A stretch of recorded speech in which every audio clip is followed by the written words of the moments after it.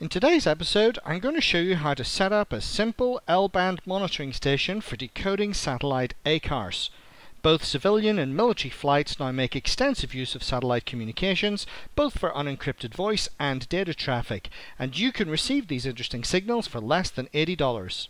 If you're new to ACARS decoding and have not yet watched episode 5 on monitoring VHF ACARS, you'll find a bit more information there on the message types you can expect to receive. You can click the link above to watch it now. Mayday, American 953, declared emergency. Let's look at a sample of some of the messages you can receive. Here, a Japanese 777 is over the North Pacific en route to LAX.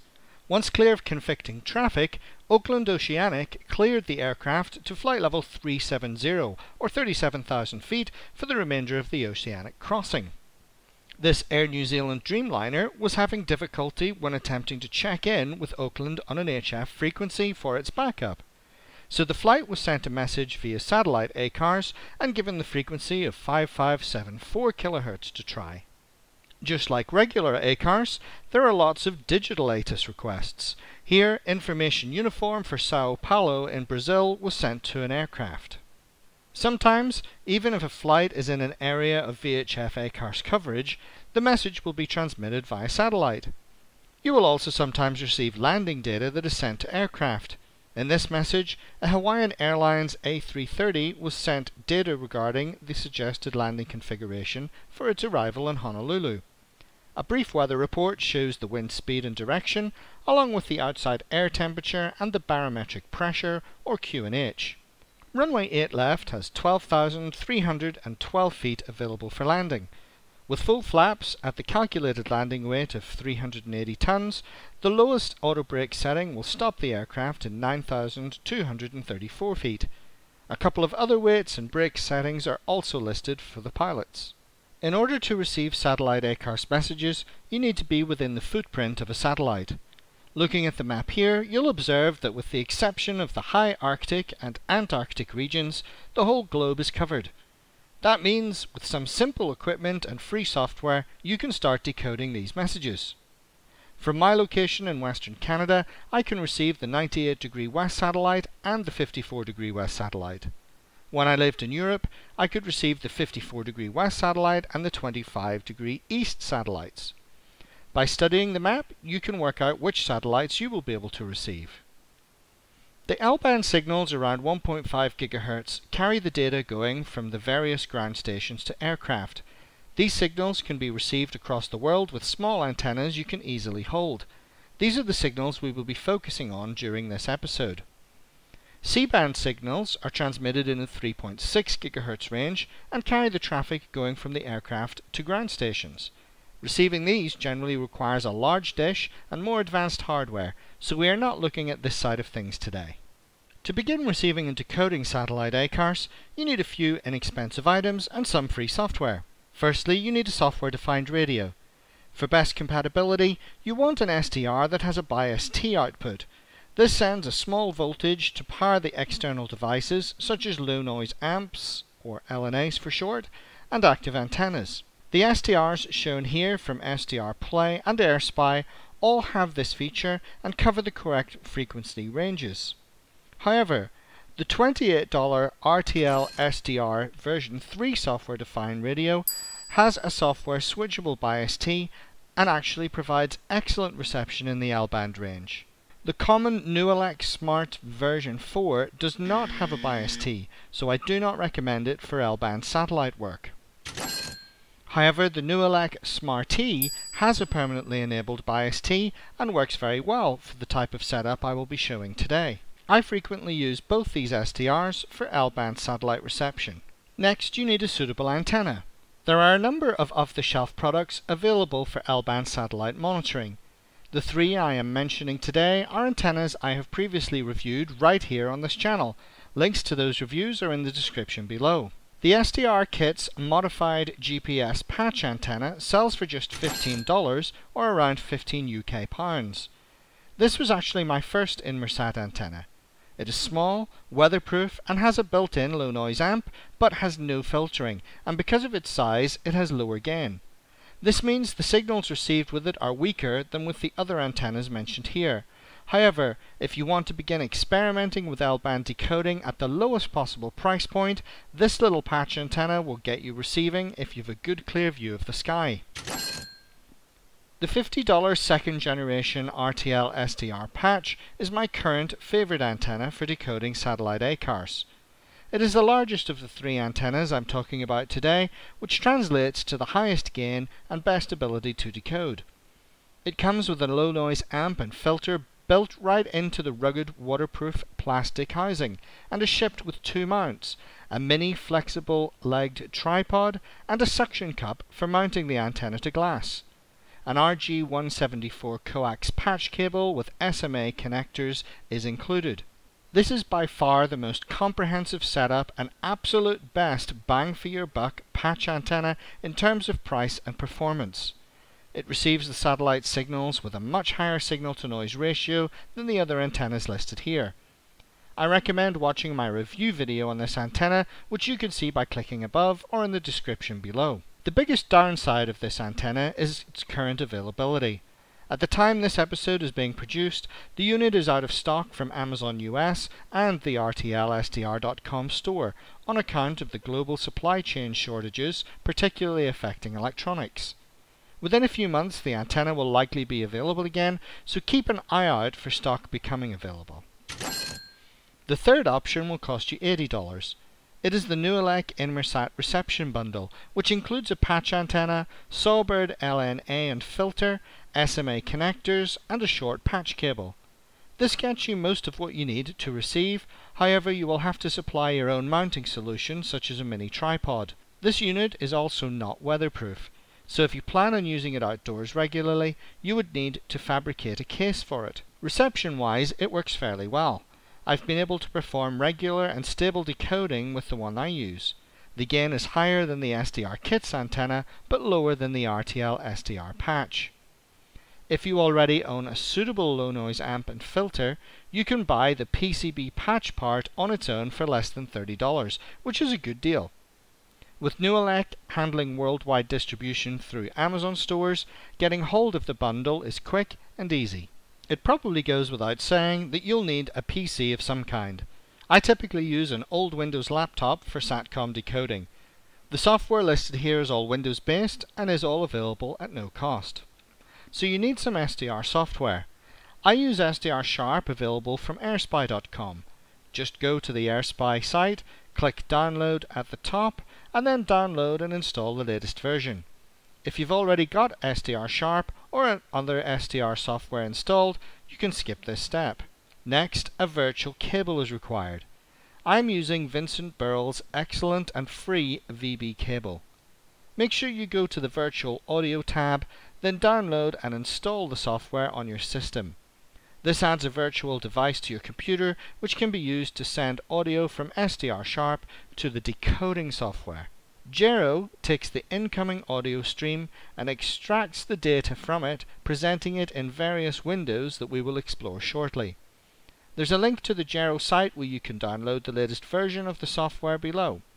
When I was making this video, the main JAERO site was down, but you can still access the download from the releases section of the GitHub site. When SDR Sharp is launched, it's important to perform a few tasks. The first is to set up the audio. When viewing the audio tab, make sure that the filter audio option is not checked. Then change the audio output to your virtual cable by using the drop-down box selector. I also like to drag the audio panel over to the other side of the display and position it below the radio panel. But this is just a matter of personal preference. Next, we launch JAERO and enter the settings menu. In the sound card section, we want to ensure our virtual cable is selected, or JAERO will not be able to hear the signals coming from SDR Sharp. While in the settings menu, we can make note of the logs directory. You can change where JAERO saves logs, and you can also enable or disable logging. I like to log a text file so that I can go back and read the communications at a later stage. Note, there is a database download section, but this no longer works. Lastly, we prep JAERO for receiving a 600 bps channel by making sure the speed parameter is set correctly. We want to begin looking for the 600 bps channels, as these are the easiest to receive and decode. I like to extend my windows so I get lots of screen real estate. When SDR Sharp is started, it is tuned to the commercial FM broadcast band. We want to retune it up to the 1.545 GHz part of the spectrum. This is known as the L band. We also want to set the modulation to USB. This is an important step, as without doing it we won't be able to receive anything. Next, we need to ensure the RF gain is turned up to maximum. Click the cog icon and adjust the gain slider all the way to the right. Nothing else needs to be changed. You can see that some signals are already starting to become visible. Each of these is a transponder that transmits 24/7, which makes it easy to find the signals. Here is my setup outside. You can see my old laptop and the RTL-SDR 2nd Gen L-band patch antenna, which is pointing directly upwards. This doesn't provide optimum signal strength for Inmarsat, but does yield some signals, as we already saw. I am using the Nuelec Smarty dongle, the $34 Bias T enabled one, which is powering the LNA and filter inside the patch antenna. To increase the signal strength, we want to point the patch antenna in the direction of the satellite.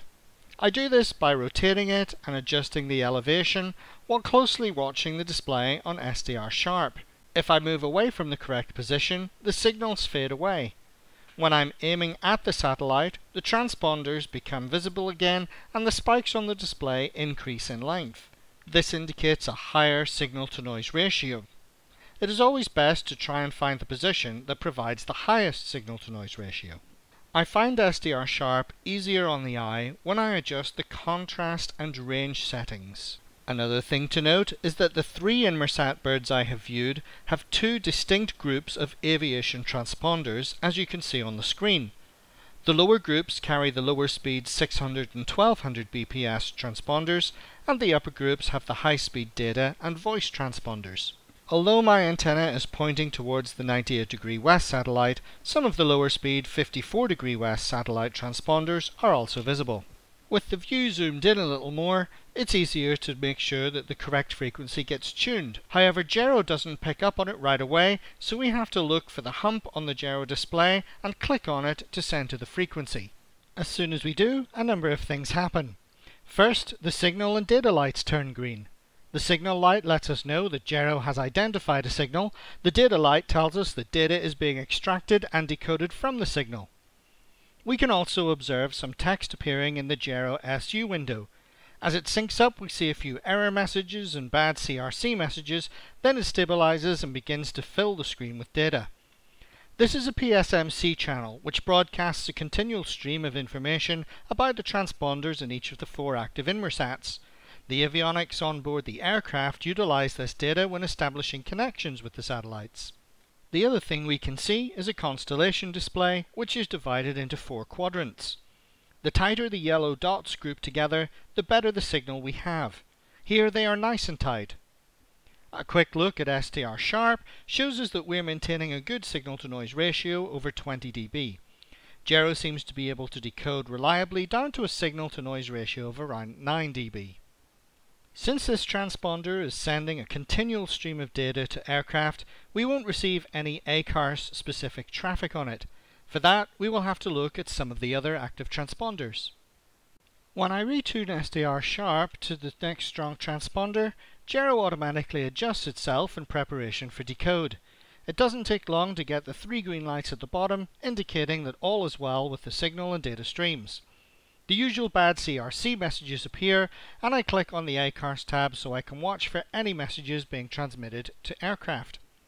There doesn't seem to be much activity, so I quickly move on to the next transponder. When I look back at the SU tab, I can see an acknowledgement and user message listed in the display. This indicates that data has been sent to an aircraft. When I check back on the ACARS tab, a message has indeed been received. This looks like part of a load sheet, providing the flight crew with a fuel upload figure. The next transponder I tune to carries data at 1200 bps, twice as fast as the previous transponders. You can see it has a wider bandwidth than SDR Sharp. JAERO is unable to automatically select the correct speed, so 1200 bps needs to be selected from the drop-down box. JAERO quickly retunes and I can see a great signal in the constellation. Looking back at SDR sharp shows around 26 dB. I didn't receive any messages on the 1200 bps channel, so moved along to another 600 bps transponder. Next, I opened the JAERO plane log, which lists the aircraft that have been received and displays their ICAO hex code listed as AES, the registration number, the first and last times they've been received, and message counts. So far I can see 3 aircraft are listed. Not long after viewing that data, a new ACARS message appears. A ground station has requested an updated position report from the avionics on an FedEx MD-11 freighter. I see this data displayed within JAERO. However, if you're starting out with JAERO, you will not get some of the extra information on my screen. You will see the hex code and registration, but not the aircraft type and owner data. That information is being pulled from a database I was given about a year ago. Unfortunately, there doesn't seem to be a good source of obtaining this database for updates. If you're aware of such a database that can be freely downloaded and applied to JAERO, please do provide details in the comment section below. As I prepare to move on to another transponder, another message appears, and so I open the plane log again and notice that I now have more aircraft listed in the log. There are multiple transponders that can be explored, but not all are part of the classic JAERO service we are trying to decode. For example, there are a few transponders that are 3.5 to 5 kHz wide. I do not know what information is on these transponders, but I can tell you that JAERO is unable to decode them. What we want to find are the high-speed transponders, which are much more active than the 600 and 1200 bps ones we have looked at so far. Here I zoom in for a closer look. I have to modify the receive bandwidth in SDR sharp to make sure that all the data can be fed to JAERO. Then in JAERO, the speed needs to be set for 10,500 bps. After the usual error messages, you can see that lots of aviation data starts streaming through the SU window. It is showing acknowledgements of messages being received by aircraft, data being transmitted to aircraft, and channel assignments. Flicking over to the ACARS tab, you can see the messages streaming in. As you can see, the higher speed transponders are significantly busier than the lower speed ones. Opening the plane log reveals that more aircraft have been listed in the last few seconds than the previous 20 minutes of monitoring the 600 and 1200 bps channels. ATIS reports, CPDLC, Air Traffic Control instructions, ADS-C contracts, ops messages and load sheets start appearing in the ACARS window. They often come in so quickly it's hard to keep up, which is why we enabled logging in the settings earlier. The higher speed transponders are received at lower signal strengths. You can see the SNR hovering around 15 dB in SDR sharp. Small repositioning adjustments can be made on the antenna with the goal of finding the highest signal-to-noise ratio. You can also see the constellation display in JAERO still shows 4 groups of yellow dots, but they are spread apart much more than before. I move on to the next high-speed transponder, and clicking the SU tab again shows me that lots of data is being transmitted to aircraft on this channel. Clicking back on the ACARS tab, we can see that a flight crew is being informed of the current score in a European soccer match. ACARS messages continue to be received from various air traffic control centers. Since the satellites cover a massive geographical area, in the last few minutes we have seen messages from French Guiana, in Brazil in South America, Trinidad in the Caribbean, New York and Oakland in the United States, Edmonton and Gander in Canada, and more. I'm sure you'll have noticed lots of ATSU and AFN codes in the ACARS messages. Thankfully we can look those up in a table and identify the station transmitting the messages. I found this PDF on one of the ACARS mailing lists at groups.io. Many of the folk there are experienced ACARS decoders and are happy to share lots of information with other enthusiasts. I've left a link to this group in the description below. When I select either of the 2 weakest high-speed transponders, I get a signal and data lock in JAERO and can see occasional messages in the SU window. However, these transponders appear to be much quieter than the other two, so I return to those and continue to receive lots of data. After about 20 minutes of checking out the low and high speed transponders for ACARS messages, I open the plane log and see that I have received messages going to over 100 different aircraft, and this is during a time of lower flight numbers on account of the global pandemic. One way I particularly enjoy satellite ACARS monitoring is by using sites like Flight Radar 24. I'll copy a registration number from the JAERO ACARS window and paste it into the search box. This will then locate the aircraft and show me its details and current position if known. Oftentimes I'll have to zoom out in order to see exactly where the plane is. In this example I can see Air Canada 7284. Flight Radar 24 informs me it is flying from Tokyo, Japan to Toronto, Canada. When I zoom out, I can see it is presently located over northern Manitoba. The next aircraft I view is routing from Paris, France to Cayenne in French Guiana. It is over the Atlantic. Aircraft can also be looked up via their ICAO hex code or AAS code in JAERO parlance. Lastly, I'll mention that if you choose to compile the AMBI codec for JAERO, you will be able to monitor some of the 8400 BPS voice channels that regularly appear. Just relaying some information about the weather back here. So there's isolated thunderstorms around the area, but definitely landable. Not a real huge impact right now. Between 1830Z and 20Z, weather is estimating that we will be, there will be no operations here. There's a fairly significant line coming through. How copy that? As we end the video today, I want to say thanks to all my subscribers for faithfully following along with the channel. A special thanks goes out to those who have made donations over on the frugalradio.com site. It's always exciting to receive gifts from viewers who appreciate the channel. Hopefully you've enjoyed learning about satellite ACARS in this episode.